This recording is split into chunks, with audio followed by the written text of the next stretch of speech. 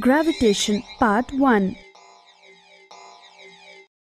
Dear students, gravitation is a natural phenomenon by which all the physical bodies attract each other.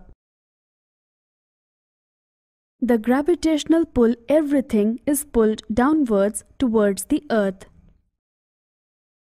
Force of gravitation. The force with which two objects attract each other is called the force of gravitation. The force of gravitation acts even if the two objects are not connected to each other. Gravitation Part 2. Dear students, gravitation is a natural phenomenon by which all physical bodies attract each other. When a body moves in a circular path with uniform velocity, it experiences a force directed along the radius towards the center of the circle. This force is called centripetal force. In everyday life, we have seen objects that exert circular motion. A merry-go-round,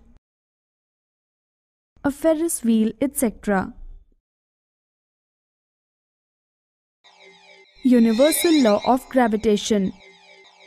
Dear students, gravitation is a natural phenomenon by which all physical bodies attract each other. Universal Law of Gravitation is also called Newton's Law of Gravitation.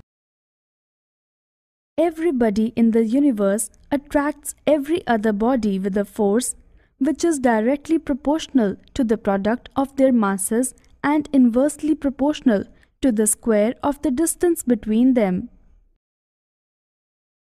Force is directly proportional to the product of their masses. m1 into m2, 1. Force is inversely proportional to the square of the distance of separation between the two objects. Force is directly proportional to 1 upon r square. From 1 and 2, force is equal to g into m1 into m2 upon r square, where g is the universal gravitational constant. SI unit is Newton. By the arranging the expression for gravitation of force, we have g is equal to F into r square upon m1 into m2. SI unit is Newton meter square per kilogram square or Nm square upon kg square. The gravitational constant g is equal to the force of gravitation, which exists between the two bodies of unit masses kept at a distance from each other. The value of universal gravitational constant is g is equal to 6.67 into 10 raised to the power minus 11 Nm square upon kg square. Importance of Universal Law of Gravitation. Dear students, gravitation is a natural phenomenon by which all physical bodies attract each other. Universal Law of Gravitation is also called Newton's Law of Gravitation. It is the gravitational force between the Sun and all the 9 planets which make them move around the Sun.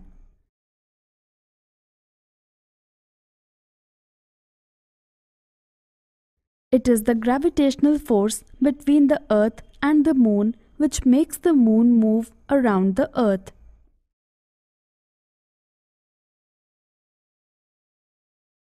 It is the gravitational force exerted by the Sun and the Moon on the sea water, leading to the formation of tides in the sea. It is the gravitational pull of the Earth which is responsible for holding the atmosphere near the surface of the Earth. It is the gravitational pull of the Earth which is responsible for the fall of the rain and snow towards the surface of the Earth. The prediction about solar and lunar eclipses made on the basis of Newton's universal law of gravitation always comes out to be accurate. Thrust and pressure. Dear students, pressure is the ratio of force to the area over which that force is distributed. Thrust is a reaction force described quantitatively by Newton's second and third laws. Pressure. The force acting perpendicularly on a unit area of the object is called pressure. Force produces less pressure if the area is large and produces large pressure if the area is small.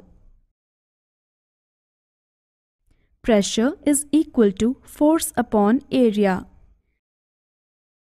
The SI unit of Newton per square meter, N upon m square. Thrust. The force acting on a body perpendicular to its surface is called thrust.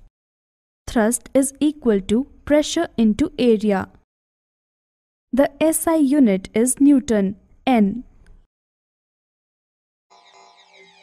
Buoyancy.